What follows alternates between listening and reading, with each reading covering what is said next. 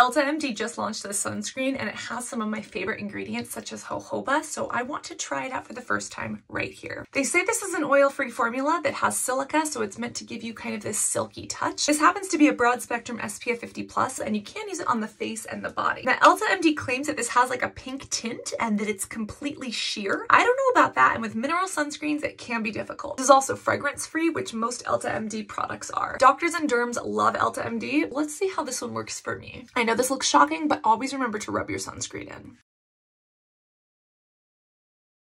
I love that it's supposed to be water resistant and that it's only $35, but even after 2 minutes of fully rubbing in, it's leaving me looking a little bit pasty, leaving my teeth looking yellow, and you can kind of see where it didn't blend into my hairline. Overall, I think I'm gonna stick with this for the body. And if you want a really good sunscreen from Elta MD that is actually much more clear, I would recommend the UV Clear. I don't think we're friends. You go on the shame shelf. Okay.